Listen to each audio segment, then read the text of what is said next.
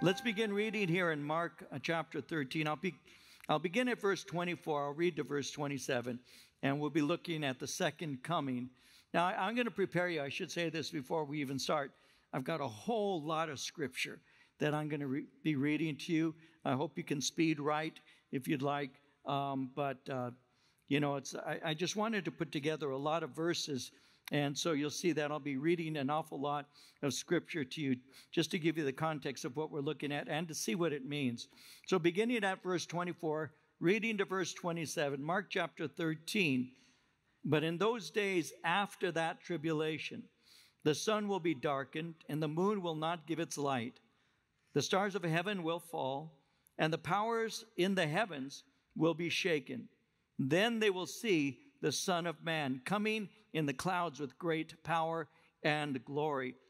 And then he will send his angels and gather together his elect from the four winds, from the farthest part of earth to the farthest part of heaven. Now, so what I'm going to do is what I normally do, is I'm going to give you a foundation, a reminder.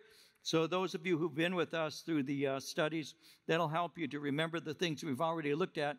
And for those who are watching here online or are here for the first time, it'll give you a little context by which you can understand the portion of Scripture that we're looking at today. See, at this point in chapter 13, as you begin in verse 1 and get to this place, we've come to the end of this period called the tribulation. Now, the tribulation is a 7-year period of judgment. It's a time that God pours out his wrath on this rebellious world. And there are various reasons and purposes of the tribulation. Let me give you a couple of them.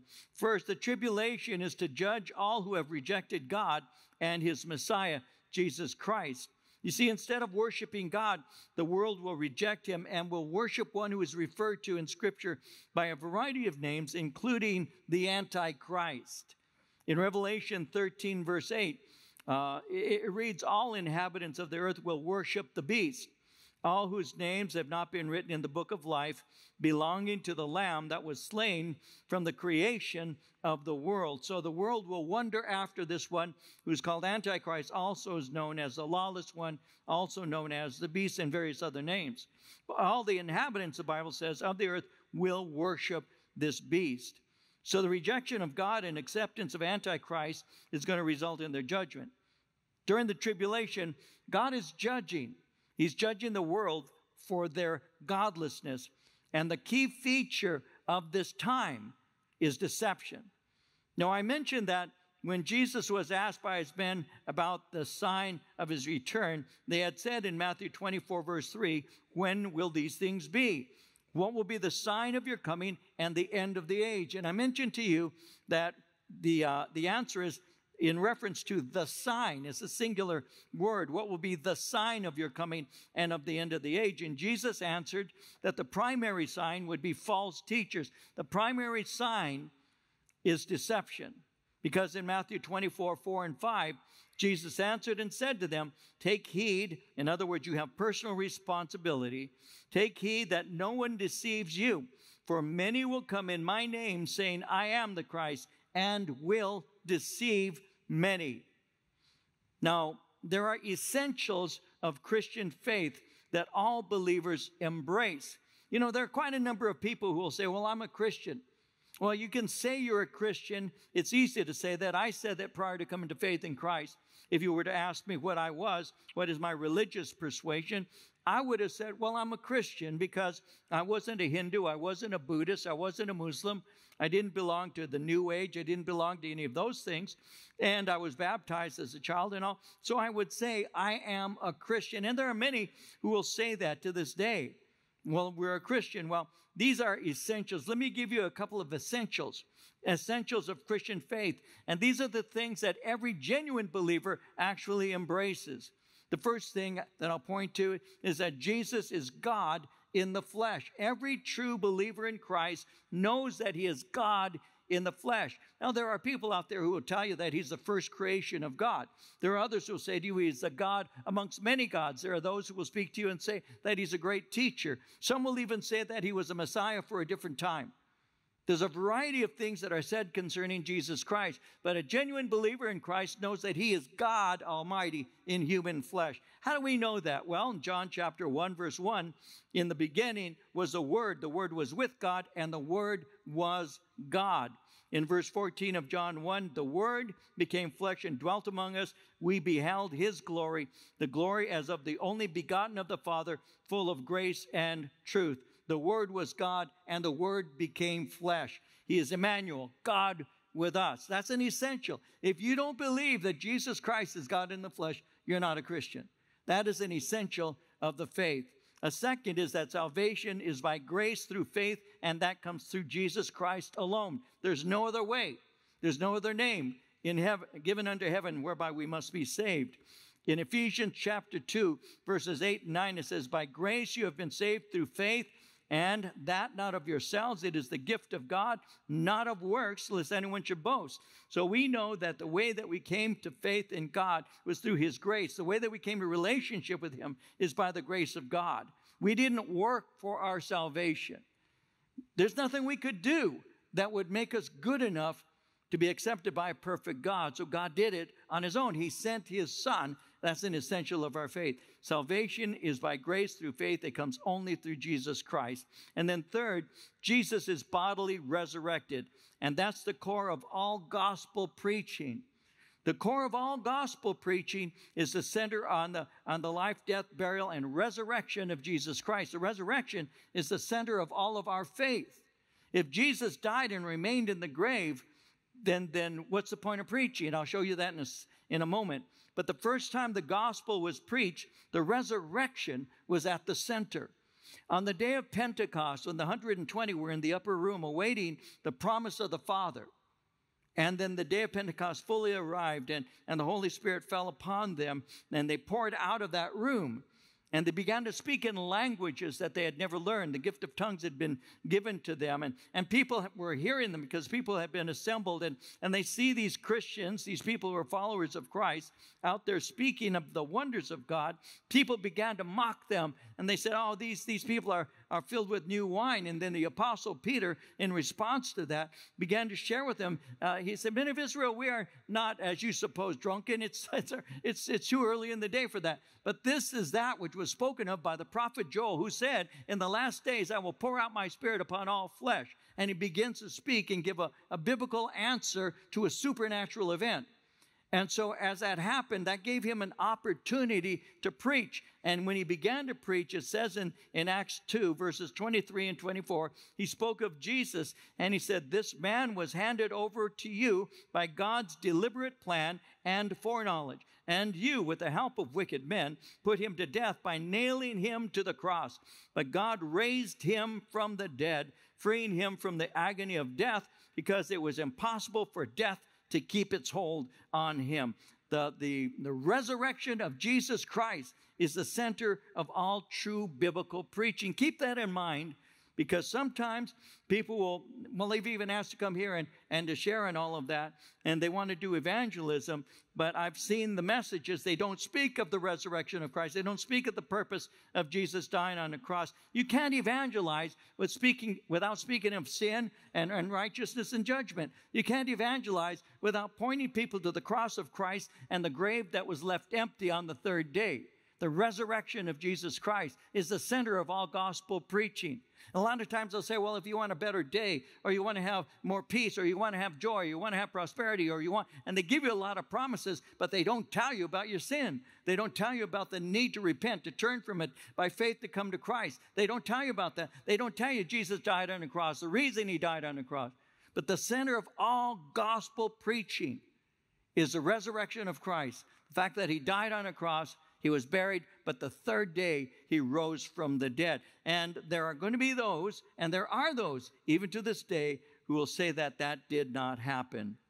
Our faith is built on Christ crucified, yet bodily resurrected from the dead. There are those who will tell you that Jesus rose from the dead, but they will say that he came in a spirit form. In one of my theology classes in Azusa Pacific University, the professor was speaking to us concerning whether it matters or doesn't matter whether Jesus was bodily resurrected. The Bible says it is very important that he was bodily resurrected, because there are those that say, well, Christ's spirit came up and a variety of things like that. But in 1 Corinthians 15, verse 14, Paul said it like this. He said, if Christ has not been raised, then our preaching is in vain and your faith is in vain. You see, the resurrection remains an essential for true gospel preaching. And the true gospel keeps Jesus in the center, presenting him as the only Savior. Deceivers will give you a message that says he's one of many. He's one of like a Moses. He's like a Muhammad. He's like a Buddha. They'll say he's like one of them. Great teacher, a prophet, miracle worker, a variety of things. But the true gospel presents Jesus Christ as God in the flesh, the Savior of mankind. And salvation, again, Acts 4:12, is found in no one else, for there is no other name under heaven given to mankind by which we must be saved. So, Jesus warned, early in his ministry, he warned about false prophets. In Matthew 7:15 and 16, he said, beware of the false prophets who come to you in sheep's clothing, but inwardly are ravenous wolves. You will know them by their fruits. Grapes are not gathered from thorn bushes, nor figs from thistles, are they? So what happens, and I'm laying this as a foundation, what happens is false prophets will be multiplying. And the fruit that Jesus is speaking about, one of the evidences that they're false is they have what you call a denial of the biblical essentials. There's a denial of Jesus Christ, God in the flesh, Savior of mankind. And in 1 John 4, verse 3, John said, every spirit that does not confess that Jesus Christ has come in the flesh is not of God. This is the spirit of the Antichrist, which you have heard was coming and is now already in the world. There's a denial of the need to turn from sin and be transformed. There are people who will say, you know what, just say this prayer and you can come to faith in God and you'll have eternal life. So there's a denial of the need for repentance. That's the first word of the gospel is turn, repent. Repent from your wicked ways. Repent, turn around, change your mind. You're going in one direction, turn around. And that's a preaching of repentance, because all have sinned and fall short of the glory of God. That's what the Word of God teaches. And in Ephesians, Paul said it like this in chapter 5, verses 5 and 6. He said, this you know, that no fornicator, unclean person, nor covetous man who is an idolater has any inheritance in the kingdom of Christ and God. He went on to say, let no one deceive you with empty words. For because of these things, the wrath of God comes upon the sons of disobedience. So you can't say, I'm a Christian fornicator. It just doesn't work that way. I'm a Christian thief. I'm a Christian gangster. I'm a Christian. No, you turned away from those things to come to faith in Christ. And that's why he says, let no one deceive you. There's also going to be a denial of the need for solid biblical teaching. They're thinking Bible studies are boring. You know, why, tell me some fantastic story. Tell me some super thing that I can get all Holy Ghost goosebumps about and walk out, walking on clouds and this and that. There'll be a denial for the need for solid Bible teaching. By the way, we're in that period now. When the Calvary Chapel movement came back many years ago now, when Pastor Chuck began to train up pastors by just teaching his own church, we were as young people, we came to the studies in droves. Why? Because we'd been lied to by the world so long. We wanted truth. And we knew that the Bible was God's word. Well, today, a lot of people who profess to be evangelical Christians, believers in Christ and all, they say, well, I believe some of the Bible, but not all of it. Well, in 2 Timothy 4:3 and 4, it says, the time will come when they will not endure or put up with sound doctrine. They will not put up with healthy teaching. But after their own lusts shall they heap shall they accumulate to themselves teachers having itching ears. They shall turn away their ears from the truth voluntarily and shall be turned to fables, to stories, things that make me feel good. What they do is they accumulate numerous teachers who tell them what they want to hear. That's not new, by the way. That's something found in the Old Testament. In the book of Isaiah, in chapter 30, verses 9 and 10, we read, these are rebellious people, deceitful children, children unwilling to obey the Lord's instruction. They say to the seers, stop seeing visions.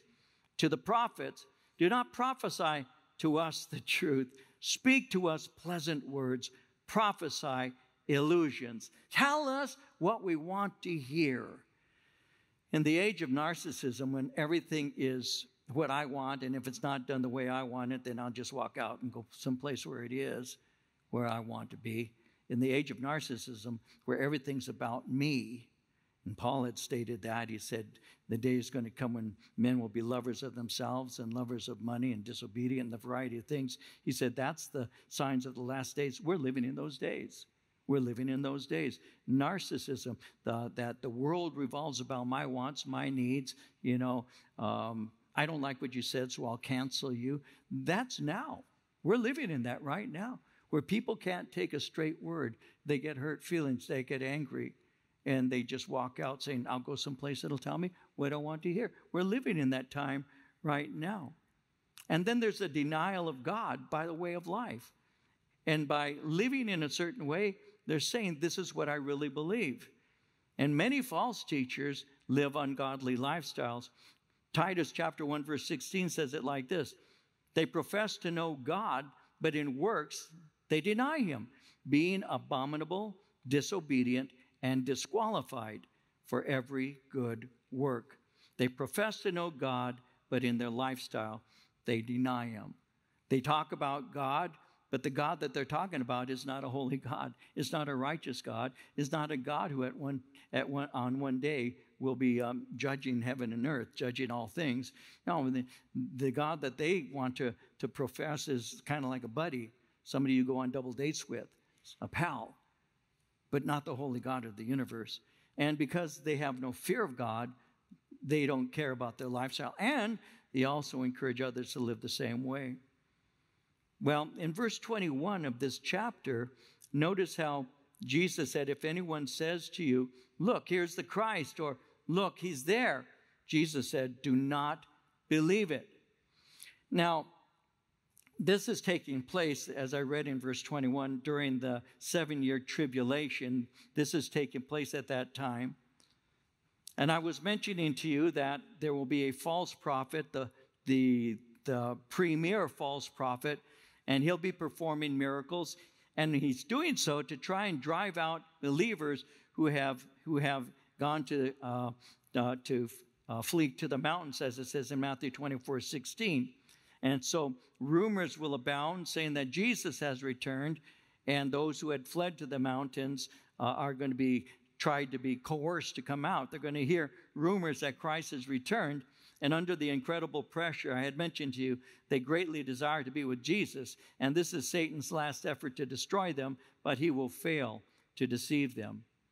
Now, some do not believe that this kind of thing will happen. Who's running around saying, I am Christ? Who is saying, I am the Christ? Well, I was just one incident. I just want to share with you one little thing. There's a group called Share International. And Share International has promoted for a number of years perhaps some of you are old enough to remember, that they refer to as the Lord Maitreya. That took place a number of years ago. There was a false prophet by the name of Benjamin Creme, who was promoting that the Lord has arrived. Messiah is here. They actually took out ads in major newspapers throughout the United States. The Messiah is here. And this group says Messiah is the final avatar or embodiment of Vishnu, a Hindu god, and that he's already arrived. So what did I do? Well, I went to their webpage so I could take it straight from their webpage, and this is what they say. This is from their webpage. The Christ, Maitreya, has come as the avatar of the new age, not just for any specific religious group, but for all men. This is definitely not the end of the world. Far from it being the end, it will be a whole new glorious beginning. In 2010, the emergence of the Christ finally occurred. He has come as a Pakistani man. He wants humanity to see itself as one, brothers and sisters, and work together for the good of all.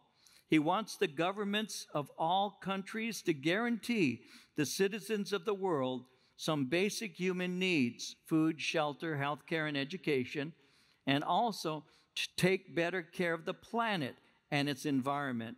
He also wants to correct many misunderstandings that have crept into our various religions about fate, life and death, heaven and hell, and to reassure men about God's infinite mercy and justice. That's taking place now. That's taking place even as I'm reading this. It's bad now, but it'll be worse in that time. You see, during the tribulation, there will be many false prophets, and there will be the false prophet, because the most evil false prophet to ever live will promote the acceptance of Antichrist. Paul in 2 Thessalonians 2:9 and 10 said it like this. He said, "The coming of the lawless one is according to the working of Satan, with all power, signs, and lying wonders, and with all unrighteous deception among those who perish, because they did not receive the love of the truth, that they might be saved." They did not receive the love of the truth. Believe it or not, there are people who refer to themselves as Christians who do not love the truth. And Paul said they did not receive the love of the truth, that they might be saved. During the tribulation, this false prophet will deceive multitudes. Revelation 13, verses 13 and 14 says that the false prophet performs great signs, so that he even makes fire come down from heaven on the earth in the sight of men. And he deceives those who dwell on the earth by those signs which he was granted to do in the sight of the beast, telling those who dwell on the earth to make an image to the beast who was wounded by the sword and lived. And so this false prophet is going to be promoting Antichrist.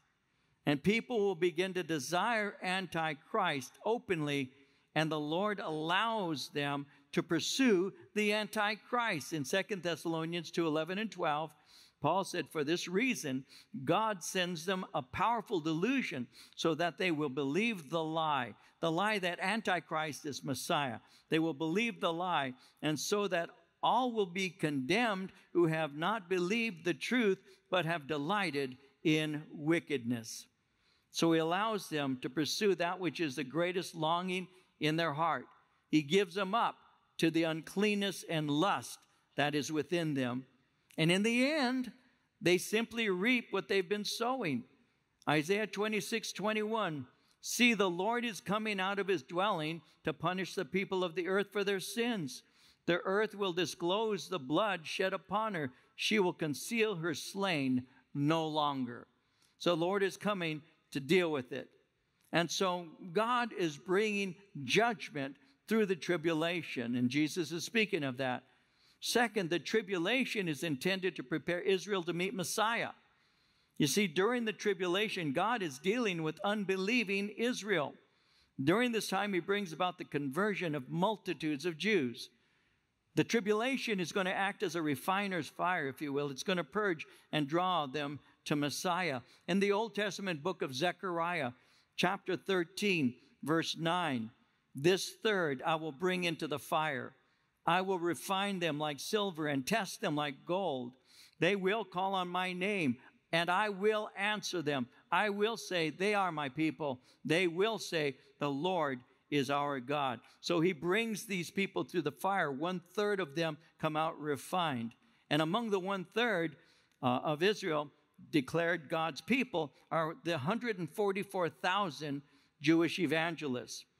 Revelation 7 records that there are 12,000 Jews sealed from the 12 tribes of Israel. Revelation 14 declares they are protected by God as they go about preaching the gospel.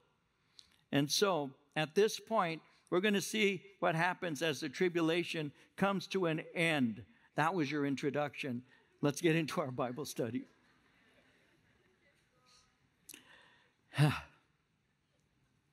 Verse 24. But in those days, after that tribulation, the sun will be darkened, and the moon will not give its light. The stars of heaven will fall. The powers in the heavens will be shaken.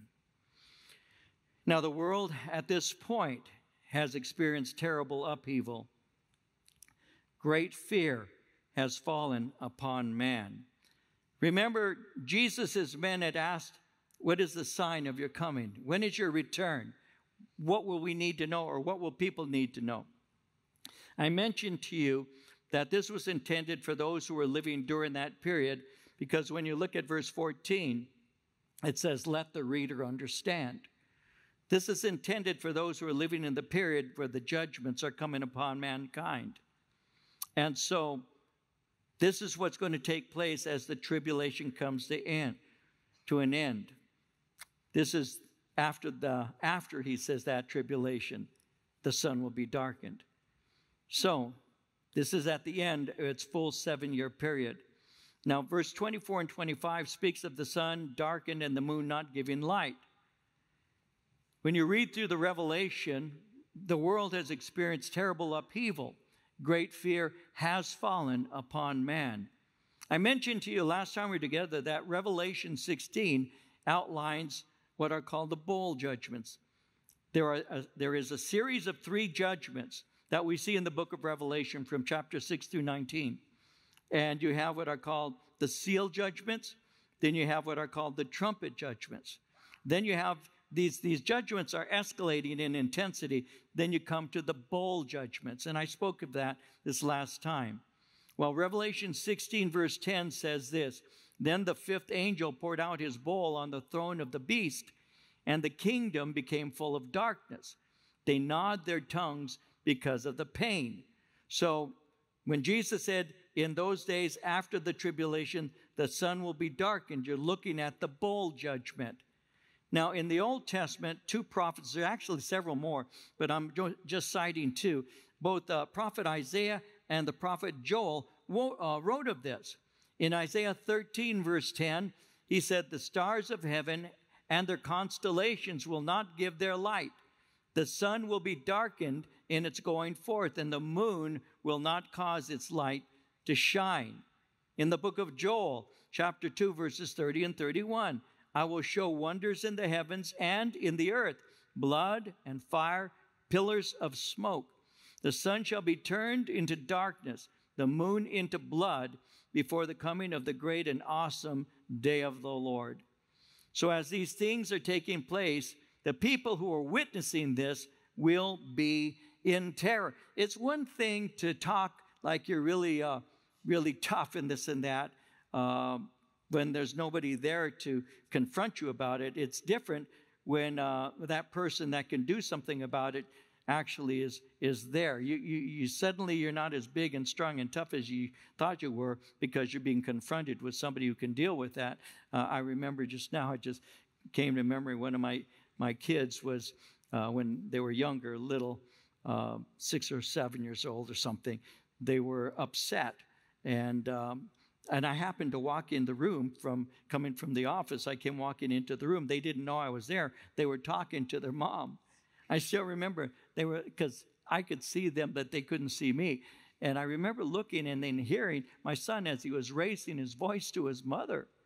And he said something like this. He says, I won't do that if I don't want to.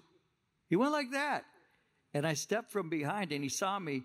And then he goes, and I want to. Well, I just remember that. It was so funny. I said, you better want to. See, you can be real brave as long as the person that can deal with you isn't in the room. So they're going to be that way when all of this is starting to take place. But when God's judgments begin to hit in these growing and escalating terrible things, People are going to be greatly upset and distressed.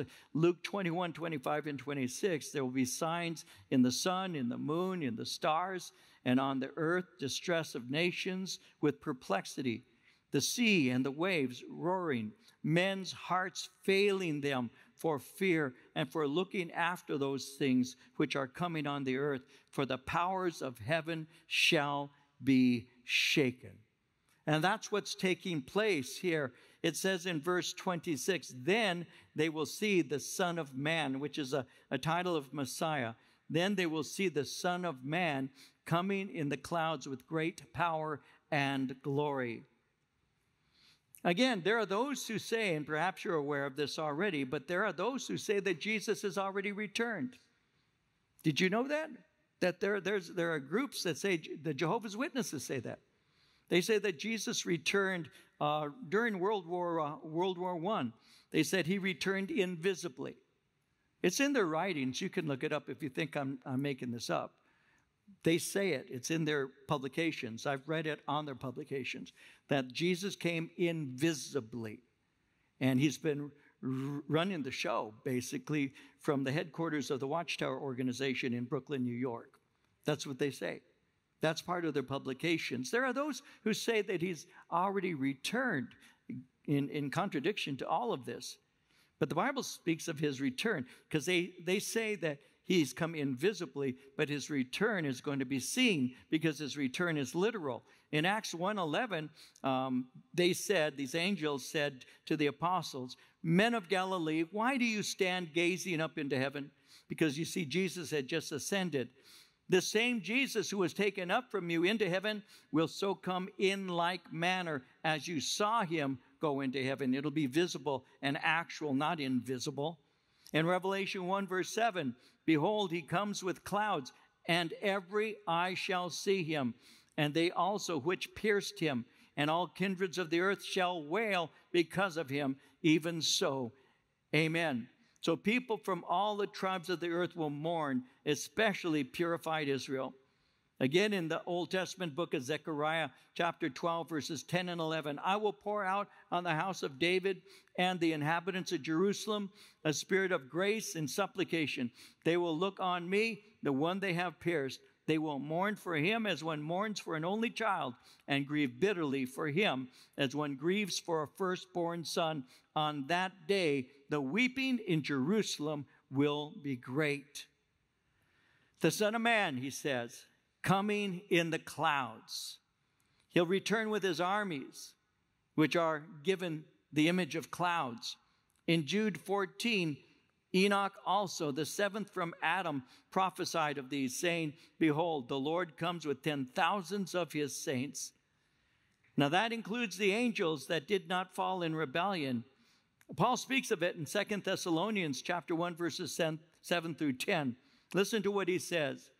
He said, the Lord Jesus shall be revealed from heaven with his mighty angels, in flaming fire, taking vengeance on those who know not God, and who obey not the gospel of our Lord Jesus Christ, who shall be punished with everlasting destruction from the presence of the Lord and from the glory of his power, when he shall come to be glorified in his saints and to be admired in all those who believe, because our testimony among you was believed in that day.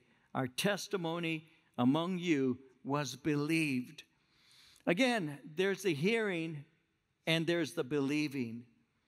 There are a lot of people have heard, but not all have believed. The believing is where the transformation comes. It comes from the belief. I believe, I put it into practice. God has manifested himself to me and has transformed my life by the power of his Spirit and through the truth of his word. I heard it and I have believed. I have confessed it and have seen God do something through that. But people have heard this message, but not everyone will actually act on it. My daughter, Anna, was talking to me just this week, and she said to me, you know, Dad, she goes, when I was like, she said, I think she was 7 or 8, she said, you remember those Last Times movies that you had us kids sit and watch when we were little? And I said, yeah. Again, I forget the name of the series. What's it called?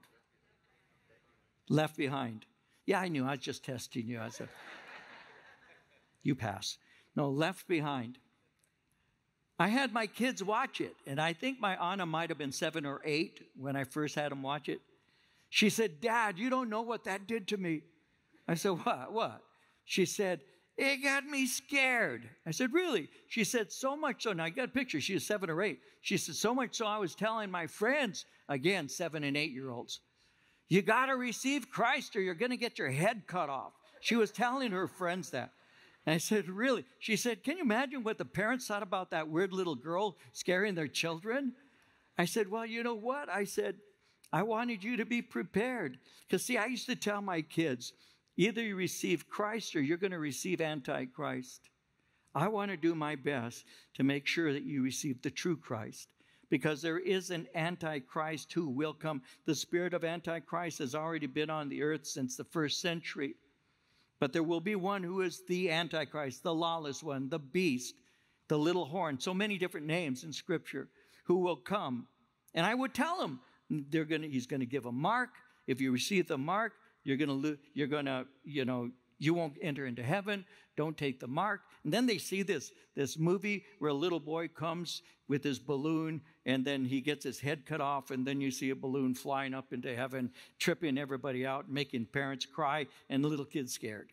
And that's what happened. And so my little girl remembered that up to this day, and she was just sharing it with me. But I said, honey, I just wanted you to know that these things are going to take place. And obviously, you remember.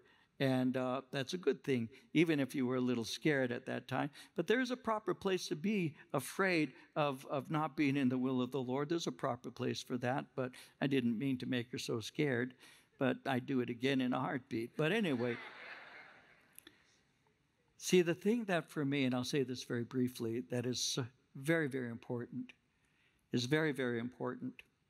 is not just that I go to heaven. I want to go to heaven. And not just that my wife goes to heaven. I want her to go to heaven, of course, even though she'd say she's already in heaven. But anyway, oh,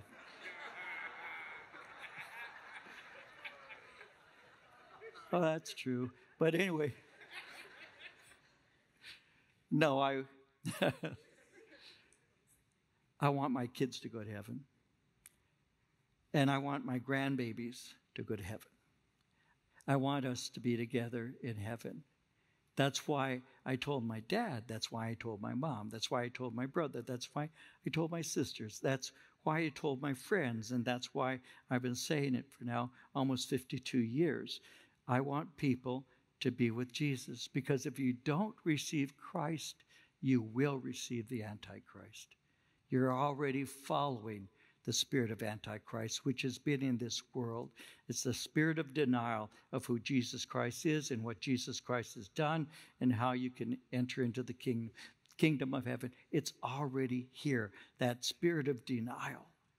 And so as Jesus is speaking here in chapter 13, in answer to the question of when is your coming and what's going to accompany your coming, and he gives the longest answer to any question that he ever answers in the New Testament.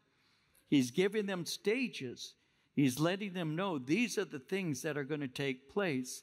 And then he speaks concerning the fact in verse 26 that he comes with great power and glory. You see, when he returns, Jesus is coming as a lion. He's not coming as a lamb. And he's going to conquer, and he will destroy his enemies at Armageddon. You see, at that time, armies have gathered against Jerusalem. Again, in Zechariah chapter 12, verses 1 through 3, this is the word of the Lord concerning Israel. The Lord who stretches out the heavens, who lays the foundation of the earth, and who forms the spirit of man within him, declares, I am going to make Jerusalem a cup that sends all the surrounding peoples reeling. Judah will be besieged as well as Jerusalem. On that day, when all the nations of the earth are gathered against her, I will make Jerusalem an immovable rock for all the nations. All who try to move it will injure themselves. He goes on in chapter 14 of Zechariah, verses 3 and 4, and writes, Then the Lord will go out and fight against those nations.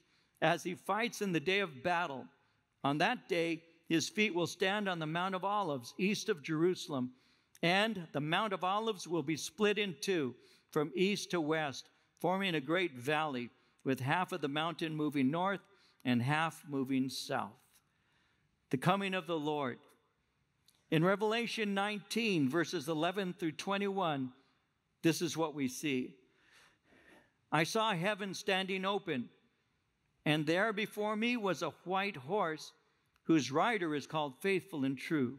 With justice he judges and wages war. His eyes are like blazing fire, and on his head are many crowns. He has a name written on him that no one knows but he himself. He is dressed in a robe dipped in blood, and his name is the Word of God. The armies of heaven were following him, riding on white horses, and dressed in fine linen, white and clean. Coming out of his mouth is a sharp sword with which to strike down the nations. He will rule them with an iron scepter. He treads the winepress of the fury of the wrath of God Almighty. On his robe and on his thigh he has this name written, King of Kings and Lord of Lords. And I saw an angel standing in the sun, who cried in a loud voice to all the birds flying in midair, Come, gather together for the great supper of God, so that you may eat the flesh of kings, generals, and the mighty, of horses and their riders, and the flesh of all people, free and slave, great and small. Then I saw the beast and the kings of the earth and their armies gathered together to wage war against the rider on the horse and his army. But the beast was captured, and with it the false prophet who had performed the signs on its behalf. With these signs he had deluded those who had received the mark of the beast and worshipped its image. The two of them were thrown alive into the fiery lake of burning sulfur. The rest were killed with the sword coming out of the mouth of the rider on the horse, and all the birds gorged themselves on their flesh. The lamb is a lion. Jesus came as the Lamb of God to take away the sin of the world. He gave to us a message to call people to himself, to be at peace with God, to cease hostility, and to preach the gospel of reconciliation, to wit, that God was in Christ and he was reconciling the world to himself. That's the preaching of the gospel, and that's what the church has been commissioned to do. And so we have been doing that for 2,000 years, taking the word of God, proclaiming it as it is. There are false teachers who profit from it. There are false teachers who make money off of it. There are false teachers who have corrupted it and have deceived people. But there are the true who have held fast to the word of God and proclaimed it as it is. They do so because in the end, we all stand before the Lord to reap the results of the works and efforts that we have put forth by the Spirit in order to honor him. So we do it in order to receive an incorruptible crown. We do it so that we might hear the words, well done, my good and my faithful servant. That's why we preach the way that we do. That's why we take you through all the scriptures from Genesis to Revelation. What does it say? How do we apply it? This is what we should look for, because that's what ministers are called by God to do. But there are the false ones who give a false hope, who preach according to what people want to hear, who will tickle the ears, make a profit off of their finances, and have a name as being some great something. But they stand before God and ultimately receive judgment for what they've done. And so God has called the church to proclaim the only message through the only man that can actually save people by God's grace and through faith in him. That's what we're called to do, because ultimately what happens, this word is true, ultimately what happens is these things will take place. And that false prophet, that antichrist, and the enemy of our soul, Satan, will ultimately be in that lake of fire forever. But while they're there suffering the torment that they deserve, we receive the grace we didn't deserve. And we will be before the throne of God, worshiping and praising him and thanking him for what he's done on our behalf by sending his son, Jesus Christ, to die on a cross for us. We will be there with the multitudes, waving and singing and praising and thanking God for what he's done. Our friends and our families will be with us as we say, thank you, Jesus, for all that you have done. Thank you that you saved us. Thank you that you gave us your grace. Thank you that you gave us gifts. Thank you for all you've done. Bless you, Lord. See, this is going to take place. This is going to take place, and we need to be aware of that. And then finally in verse 27, then he will send his angels and gather together his elect from the four winds, from the farthest part of earth to the farthest part of heaven. He'll send his angels. This occurs after the unrepentant, ungodly have been destroyed. In Matthew 13, verses 41 through 43, Jesus said, the Son of Man will send out his angels. They will gather out of his kingdom all things that offend, and those who practice lawlessness, and will cast them into the furnace of fire. There will be wailing and gnashing of teeth. Then the righteous will shine forth as the sun in the kingdom of their Father. He who has ears to hear, let him hear. The angels will gather the elect. Those who came to faith in Jesus during the tribulation will be gathered together. That includes the 144,000 Jews protected during the tribulation. You see that in Revelation chapters 7 and 14. It includes those who were saved during that time, and these will all join with the redeemed of all history in worship and praise to God. Together we enter the kingdom. We will enjoy the millennium, and then we'll enjoy the glory and the joy of eternity with him. Revelation 22, 16 and 17. I, Jesus, have sent my angel to testify to you these things in the churches. I am the root and the offspring of David, the bright and morning star. And the Spirit and the bride say, come. And let him who hears say, come. And let him who thirsts come. Whoever desires, let him take the water of life freely. Let him come. I was, and I'll close with this. Marie, my wife, and I were in New York, upstate New York. I was teaching at a pastor's conference. And as I was with a group of pastors from the Northeast, I was sharing with them the importance of remaining true to teaching the Word of God. And I was sharing with this group of pastors and their wives and some servants within the fellowship. I said, be very careful. Be very careful that you give the unvarnished Word of God to your churches. You see, I think that we are salt and light, as Jesus said, that we have a responsibility as watchmen on a wall to cry out when danger approaches. We have that responsibility. And thus, when we look at our society and the way that it's going, we make comments related to that from a biblical perspective. We see these things. This is the answer to those things. This is what we need to do. But I told these pastors this. I said, men, be very careful that you don't get caught up with the topic of the day and fail to teach the whole counsel of God. Because it is not a president that is going to save us. We have a Savior named Jesus Christ. We need to preach Christ and him crucified. Because in this day, we are caught up seeing all the bad, but we forget that there's so much good that God is presently doing. And we need to know that though the enemy is trying to make us hopeless, our hope is in Jesus Christ. We have read the last page of this book. We win in Jesus Christ. And we need to preach that. Be careful, be careful, be careful that you don't get caught up. Speaking of all the bad things, we have eyes to see, but teach them the things that are answers to those bad things. See, the only way to change, the only way to save and change a nation is one person at a time. I said to them, preach the gospel and reach one person at a time. There was a little boy who was causing problems to his mother. He was a few years old, and his mother was trying to do something. So she found a magazine, and she saw a globe on it.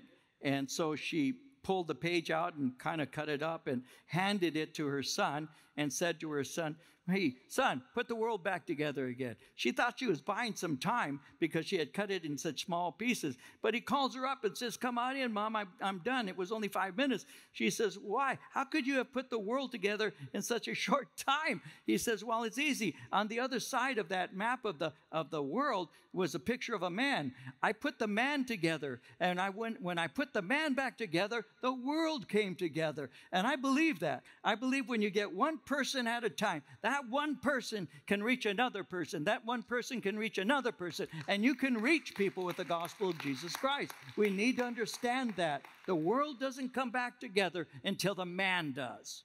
And that's why we preach the gospel of Jesus Christ, the life-transforming message of salvation by grace and the love of God. Let us not forget that as we go about our daily affairs. Our neighbors, our friends, our co-workers, and our relatives need to know Jesus Christ. The most selfish person in heaven is the one who goes to heaven by themselves. So we need to take people with us. Bring them with you. Tell them about Jesus and watch what God will do. You will be so blessed when you see your dad or your mom, your brother or your sister, a cousin, friend, co-worker, bow their head and say yes to Jesus Christ. There's nothing greater than that, to see an entire life and people who follow after that changed too. Because when you reach one person, very often you reach their family, and a whole family can be transformed because of the love of Christ. That's what happened in my case. I got saved. I led my father to Christ, my mother to Christ, brought my brother and my sisters to a knowledge of Jesus Christ. And that changed generations. We can do it. Just hold fast and watch what God will do. Jesus is coming, and it's time to get busy. Roll up our sleeves and get to work. Our Father, we ask that you would work.